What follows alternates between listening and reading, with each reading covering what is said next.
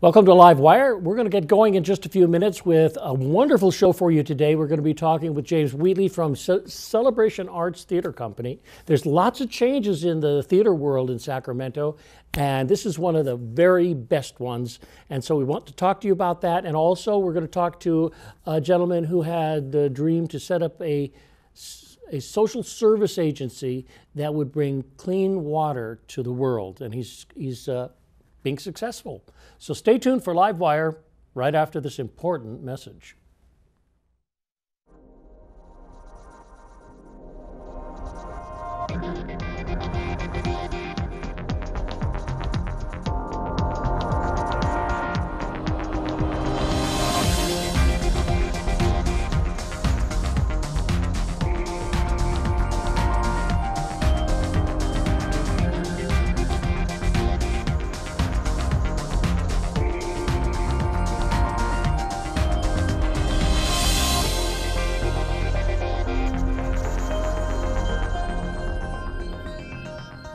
Hey, I'm Ray Tatter, and this is LiveWire, and we're talking with James Wheatley from Celebration Arts Theater Company, which has been here in Sacramento for over 30 years, and it celebrates the Black cultural experience throughout the United States and the diaspora from of the Black communities, from African American communities from the beginning to now, right? That's correct.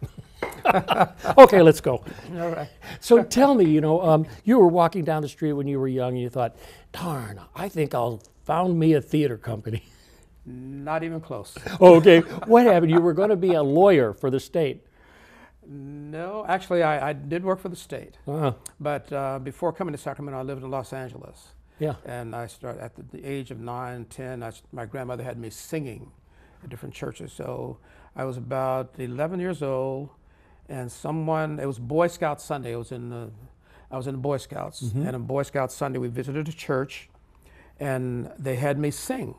Someone in the audience heard me sing and referred me to a gentleman by the name of Jester Hairston, and he said, I want you to come and be in a movie. So we did some background singing. So that's how I got started that. And then I kept singing, then I joined, singing in church and whatever, then I joined a group called the Young Saints. Young Saints, sure, I remember them. And we performed in Vegas and Reno and Tahoe and television, did all kinds of stuff. But in the meantime, I kept going to school. Good. So I have a master's degree in counseling, and then I moved to Sacramento to take I moved to San Jose, and so I supervised Department of Rehabilitation offices in San Jose and Seaside, Monterey for a couple of months. Then I got another promotion and I came to Sacramento. Great. But I commuted to Los Angeles every week because I was dancing in a company there, the L.E. Johnson Dance Company. Oh. And I was still singing with the Young Saints. And then I gradually started things in Sacramento. Mm-hmm. So I started a dance company in Sacramento. And well, the company came out of the fact that I was doing one-man shows, singing, doing dramatic readings of poetry that I'd written and what have you. And then I had some people come and dance with me. And I said, we should stay together. Would you like to stay together and dance? And they said, yes. So we started having class. I said, we have to have classes. Then they started bringing people to class. And I looked up, I had a room full of people who wanted to learn how to dance. And so I said, okay. So I did that. And the community for 10 years was teaching dance. Mm-hmm. It was free for a long time. Then the church we were using said, we got to charge you rent. So I charged people $1, then $2. And that was back in the 70s. And now we're here in 2018. Mm-hmm. We're up to $5 a class. Whoa. Yeah. Ooh. It's a very arduous class, okay. But from that, after 10 years of teaching class, I decided to incorporate. I still hadn't gotten into the acting stuff. Mm-hmm. I brought somebody else in to do the acting thing. But I incorporated Celebration Arts. The first group was Celebration Dance Company. That's then right. I incorporated as Celebration Arts. And Celebration Arts is an organization that provides training and performance opportunities to community residents. It's not set up to be a theater. The performances are an extension of the training that people get in all three areas. So the theater, when we first started, the dance was really big in Sacramento. That's sort of faded, but theater is very prominent. And so a lot of people look at us as being regular community theater. Said, no, we're a training organization. Training organization, sure. And, yeah, we train people. I must say that a lot of wonderful actors and directors have come off of the training that you've done over the years. And they filter into other theaters. They filter into other either theaters, in the area, or they go to Los Angeles or New York. We have them in Los Angeles, New York, where. I just tell them we're not there really to try to train actors and dancers and singers. That's a personal choice people make. But what our training is geared to helping people see life differently. I get it. Yeah, and so whatever endeavor they enter into, I think they're better prepared.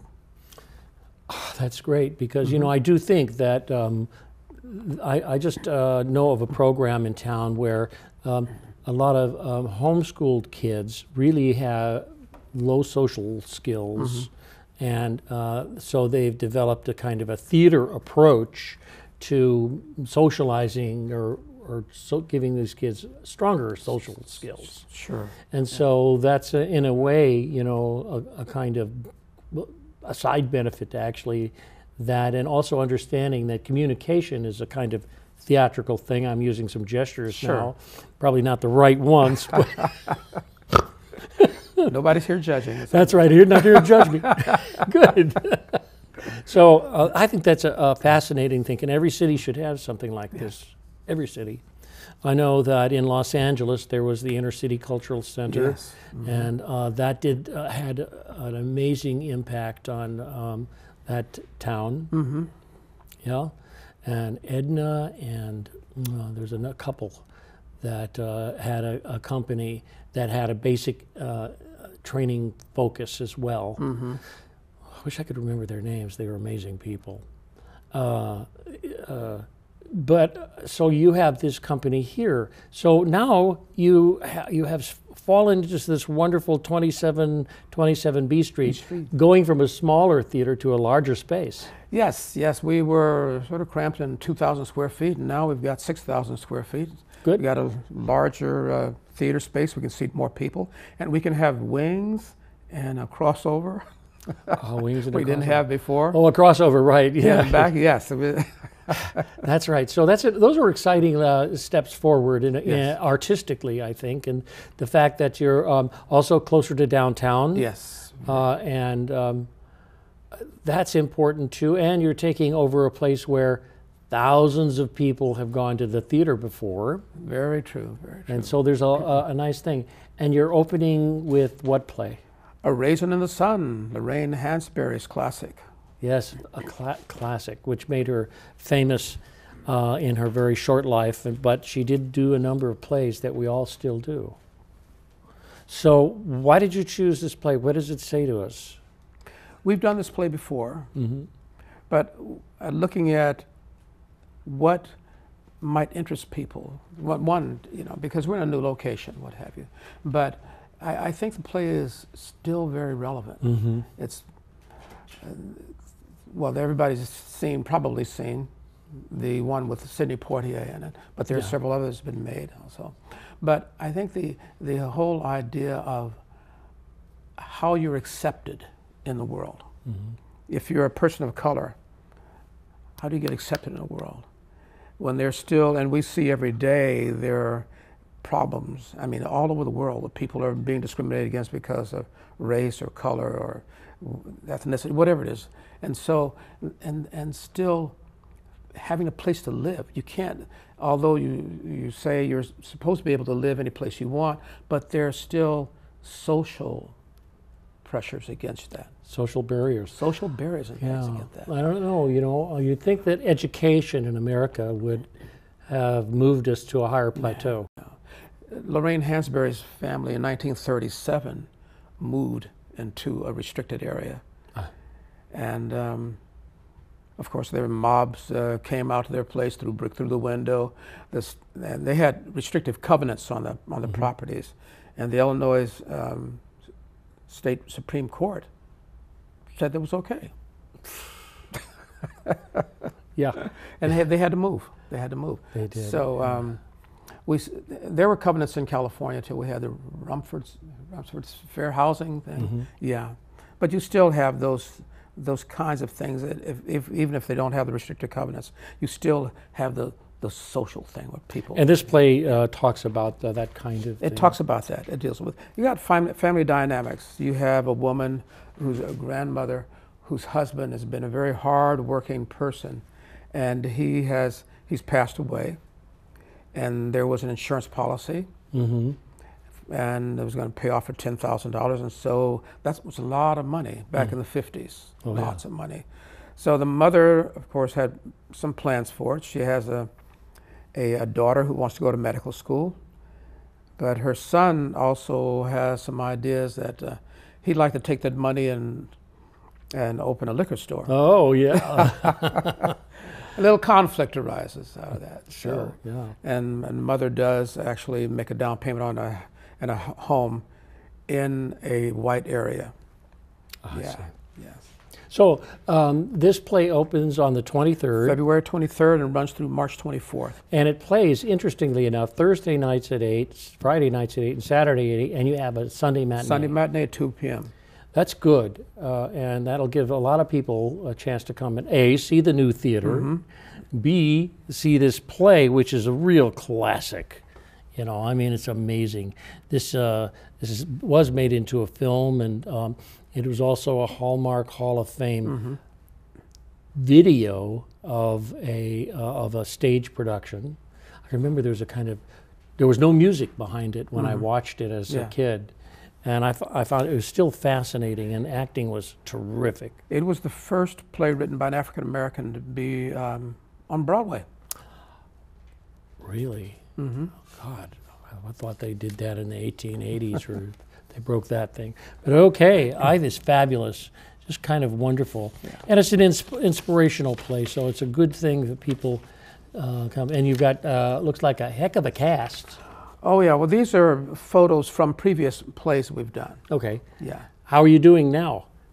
You have the full cast, yes, and training programs going, and wow. Sure, I'm teaching dance regularly, and we do music. We have private students and classes, so we're having a lot of fun. Oh, you got other things going on here. You have February 18th. We haven't gotten there coming yet. Sunday, we have open house from 3 to 6 p.m. Yeah, that's good.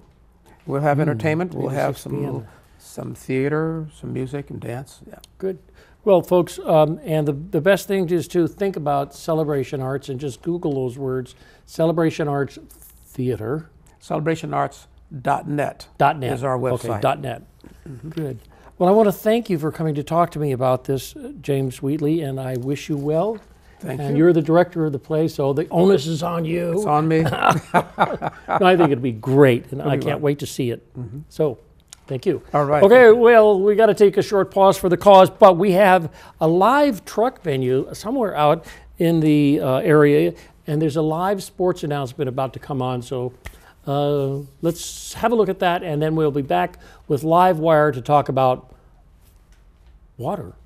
Talk about water. All right. Yeah. Great. Thank you. Thank you. Very All right. good. I think we did good. We did. To all the folks there at LiveWire and our viewing audience, welcome to the Dragon's Den. Yes, we're at Ground Zero here at Dave Hotel Pavilion at Sacramento High School for the renewal of one of the long-standing arch rivalries in California history. I'm Will James with Lauren Goodman, and we, a short time from now, will be covering the top attraction around town, one that you really ought to come over and see for yourself, Ray. McClatchy High coming in to face Sacramento High School, and lots at stake in this one, Lauren. Tonight, this gym is going to be rocking and booming, going for a shared title. These two teams understand the magnitude, and it's going to be an intense one. The rivalry has continued to escalate over the last 5 years in a series history that's been dominated for a long time by Sacramento High School. They won the first 16 meetings between the two. It's flipped around, and now McClatchy has taken a new direction, and they've become more than just competitive. There is a new insurgence. There's a new big dog, and McClatchy is coming and roaring through, making some power moves. So hopefully tonight it will make some sound buzzing around these Sacramento basketball parks. So one part of our encouragement is to get here early. You probably won't be able to get near the place here as it gets closer to game time. 7 o'clock's the tip-off, 7 p.m. We're going to be live here on Access Sacramento for the hometown sports game of the week. And it will be intense in here tonight. I won't say there's no love lost between these arch rivals, but the competition's going to be severe. Severe competition is true. And the Dragons Den, it is known for filling up and packing soon. Standing room only, probably in this matchup tonight. Well, say hey, Ray. That's the essence of our message to you and the folks there on LiveWire and their viewing audience. Sacramento High, 7 p.m. tonight, live. Girls basketball, the best in the area. McClatchy coming in to face the host, Sacramento Dragons. Come on down and see it. Well, we're back. Yes, we are. And so we've talked to culture, and now you've talked to sports, and now we're going to talk to serving people who are really needy. And Mr. Mendoza here runs an organization called what? La Misión por Vida. La Misión por Vida. And translated in English, that's the mission for life. Cool, that's very cool. So, and I said we're going to come back, we're going to talk about water. Yeah. Is that what it's all about? It's about water. Our organization brings clean access to clean water in developing countries. Yeah. Yeah. So how do you, I mean, there must be kind of like UNESCO documents that show which countries are the most in need of clean water. Yeah, there's a lot. You know, we worked in countries, for example, like Cambodia, Sri Lanka, El Salvador, Guatemala, Mexico, to name a few. Mm-hmm. And you know, when these countries don't have access to clean water, it literally cripples the nations. It literally cripples the nations. And you figure, I was trying to get at how you choose to send your energies and to which country, like Guatemala. You know, I mean, is it on the kind of a lower scale of clean water countries, you know? Yeah, developing countries. Developing countries. Correct. And like now we're putting together a project for Puerto Rico. Oh. And what we're doing there is obviously after the hurricane, they're in need. So now that we have some more time that, to create this project, we're creating this project for Puerto Rico coming up. And how do I mean, I used to know a guy here in Sacramento who would make solar cookers and take them to developing countries and give them away where they're needed. Absolutely. And try to work with the power centers of each community so it didn't step on toes. That's right. You know, I mean, I was just studying also heifer, which gives animals to in developing countries to families who can then make give a poor family a cow. They have milk. They can actually sell the milk if the cow gives a lot of milk, you know, or they don't have a lot of children. Correct. Anyway, so it becomes a empowerment. That's right. And this actually keeps them alive so that they can be empowered. That's right. Water, it's life. Yeah. You know, yeah, most of our body is made up of water. Yeah. That's right. So how's the water cleaned? You know, we have filters that about the size of my palm. Mm-hmm. These filters last about 15 plus years, depending how they take care of them, maintain them. Yeah. And these filters basically are able to filter out all parasites and metals, about 99.99% of all parasites and metals it cleans out. This is good. So you're a nonprofit. That's correct. And nonprofits get donations and the like, but there are people who then donate their time and energy to make this happen for you. That's right. That's right. Wow. So how does it work now? Go ahead. Yeah, how does it work is basically our organization gives people access to help out other countries. So say coming up Puerto Rico, people will have the opportunity to help out. So basically that's coming up, and we will be sending out a team to Puerto Rico to implement a water project, the global water project. Global water project. So that would be to set up systems in Puerto Rico. Correct. Which is not a foreign country. No, exactly. Actually, they have a congressman. Yeah, yeah. And a senator. Yep. And so helping out our own. So it's very important that we, if the government's not going to take up the rebuilding of that country, then people like you will. That's right. Yep. We will go anywhere and help anyone out. We have no guidelines. We will help whoever is in need. Need. That's correct. Is the guideline, right? That's right.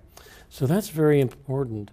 And how do you make money? I mean, how do you provide whatever you? It's a lot of knowledge you're providing, but there's got to be something that you actually take there.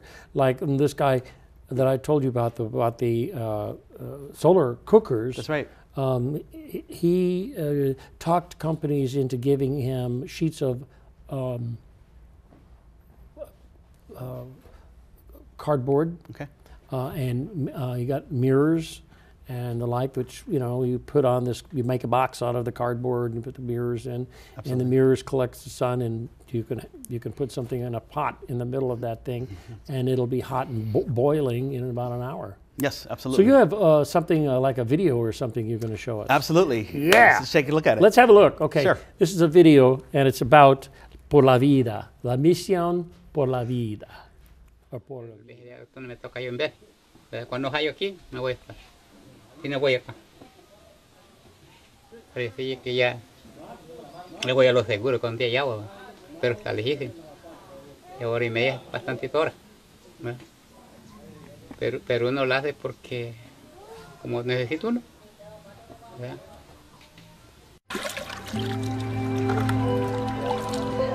¿Está bonita así?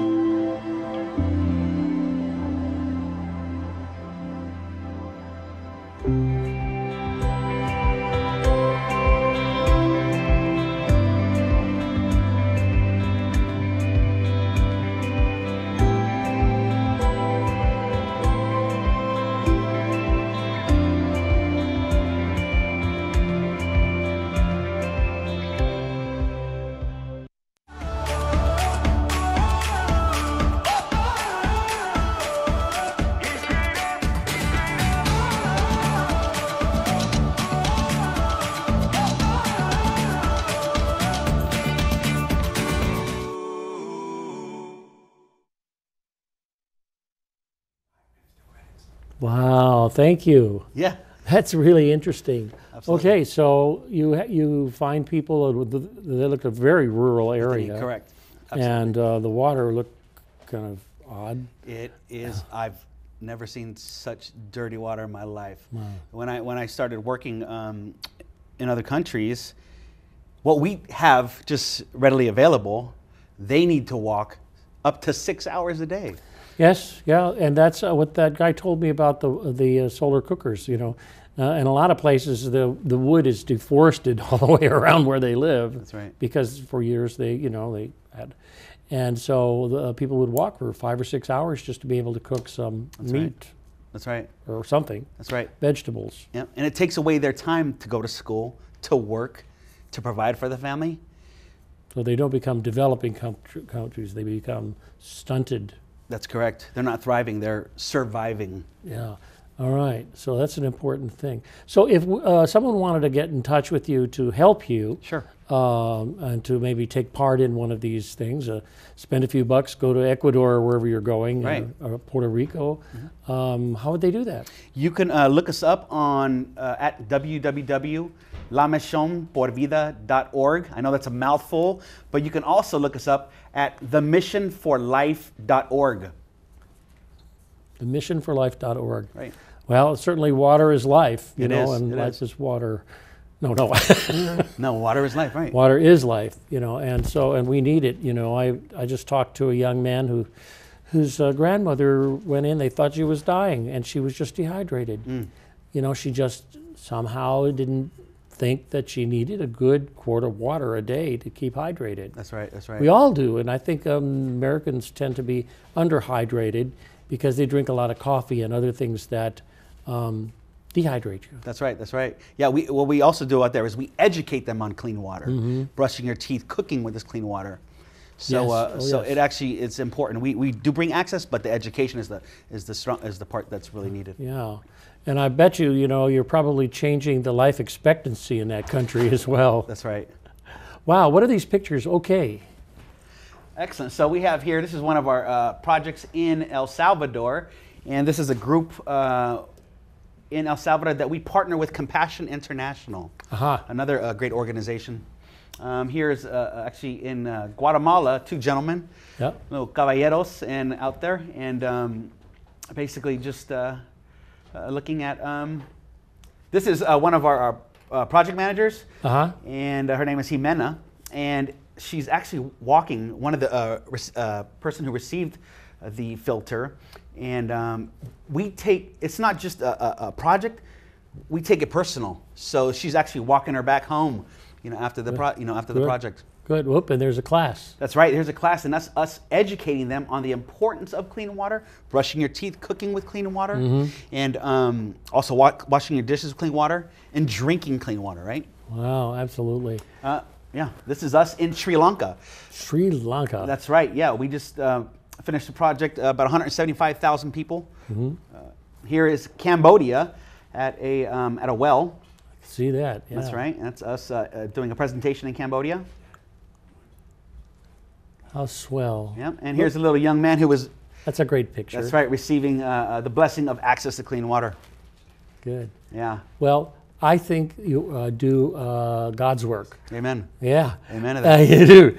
Obviously, you know, I mean, keeping people on the planet and helping them extend their life and be part of a community that's healthy. That's right. Is job number one. That's right. That's right. We are a Christ-centered organization, but we help anyone. You know, it doesn't matter if you're Muslim, Buddhist. It doesn't matter. We're all brothers and sisters when it comes down to it. Absolutely. You know, walking on the planet. That's right. You know, help a brother and sister out. That's right. Well, Mr. Mendoza, thank you, William. Yeah, thanks, thank Ray. you. All right, sir. Appreciate it. Okay. Whoa, that's all the time we have today.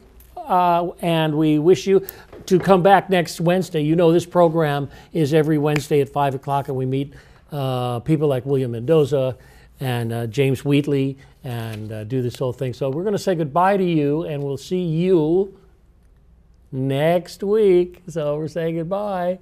Bye. Thanks so much.